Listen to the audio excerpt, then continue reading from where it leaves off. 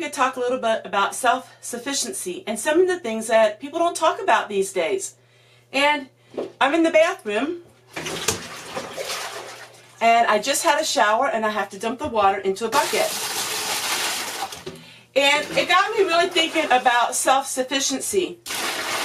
And what would you do if times were bad? Let's just say a big part of the population of people have public sewer. They have public water. What would you do if you had public sewer and water and your infrastructure would shut down? These are things we have to think about.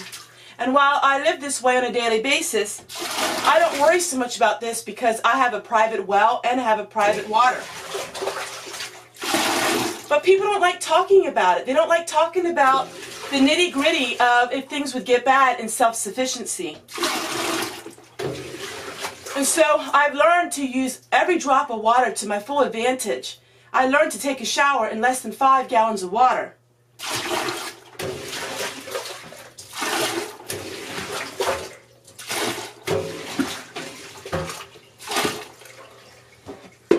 And then when I'm done, I sterilize everything. So I sanitize and sterilize everything because I like to keep clean and I want to know that my home is clean. When you do things like this, it's really important that you keep clean.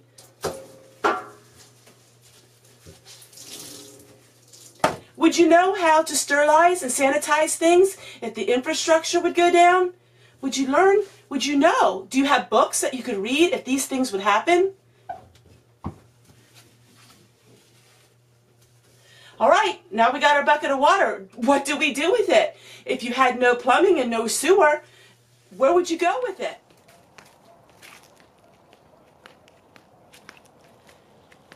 This isn't some kind of prepper drill.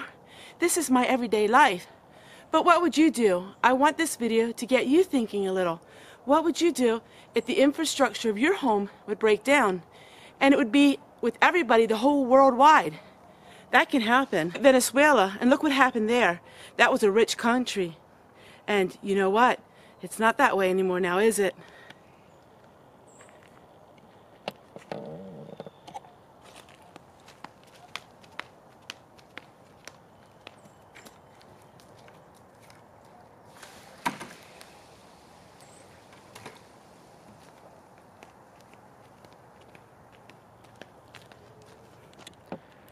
Well, what would you do if you had trash? How would you get rid of it? Well, this is what I do.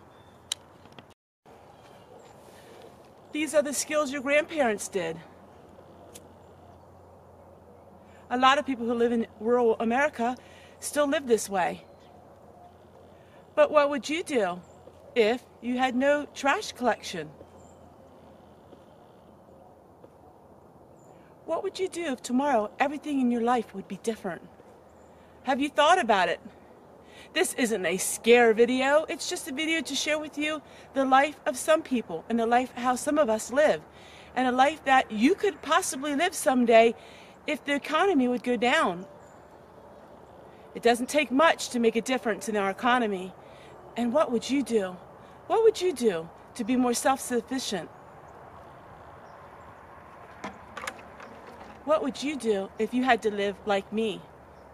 I enjoy this lifestyle. I enjoy it immensely. It's part of my life. But what would you do if everybody had to live this way? Life revolves around buckets. Buckets, buckets, and buckets. Buckets for the fresh water and buckets for the gray water. Do you know the rules about using gray water? Do you know that you never mix fresh water with gray water? Do you have buckets that are designed for that? It's a lifestyle. It's something that you don't learn overnight, but when things get bad, you learn it pretty quickly.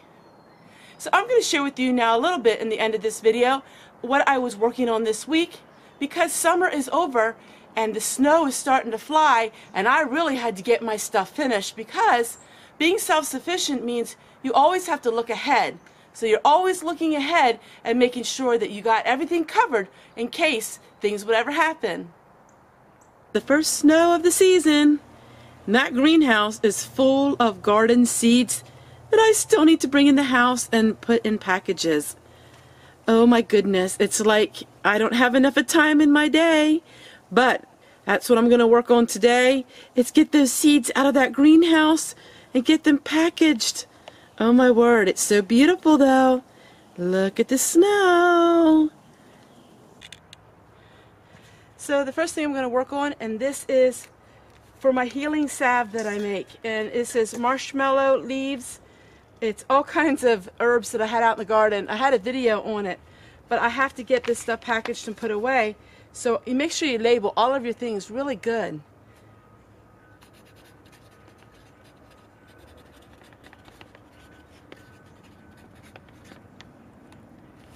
It's hard to believe all of this stuff is actually going to be just a few envelopes. If you wonder where I get envelopes like this, I can share with you in the description box below because I love these. Be enough to make me enough of healing salve to last me for probably about a year.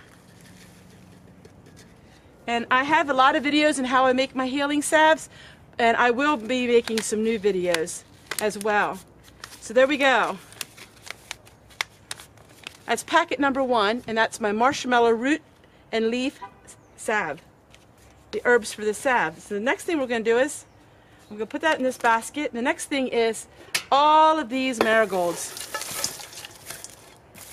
And this is marigolds and calendula together. So I'm going to have to painstakingly take all of the leaves out of the flower heads. Now these are the marigolds that I grow every year, and many of you have gotten my seeds through the years. I will be selling seeds again probably in the spring. So I'm going to go ahead and do this, and when this is done, then we will package these up as my marigold garden seeds. This is the potpourri. Here are all the tiny black seeds that I put in a sieve, and they went down into here. Now we will clean these seeds up better, but it still has lots of black seeds that are coming out of here. So we're going to finish doing this. I'll put this in a pretty bag, so we have this to make for gifts. So we have the sunflower seeds here. We have this. We got to package these into my garden seeds, and then I'll work on some tea. So I'll show you what everything looks like when we're finished. So what we're going to do is we are going to take this and run it like this. And then we're going to do it again.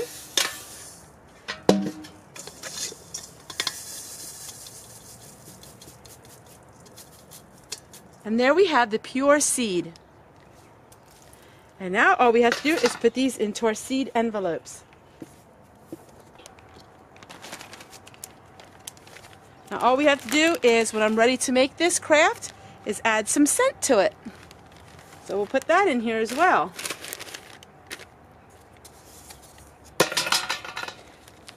Now we have to work on is some of our tea. So I want to clean everything out. And now we'll work on the tea.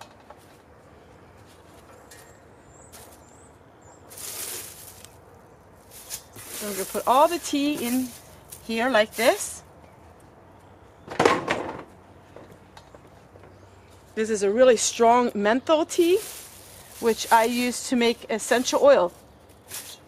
This is a really strong menthol tea, which I use to make essential oils as well. And we're just going to crinkle it up like this, and we'll get the tea leaves out of it. So we drink this. This is good for making homemade Vicks, which is really easy to make, and I'll have some videos coming up here in January making all of these things.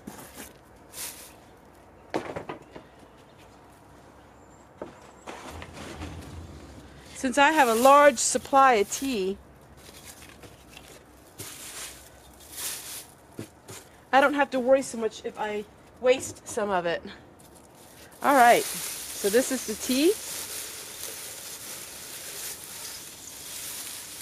I'm going to go ahead and we're going to chop this up real finely. Now last but not least is the calendula seeds, and these are my prized possession. So I'm going to take a lot of time in getting these seeds off the flower heads, because this is what I grow to make lotions. I use this to make salves.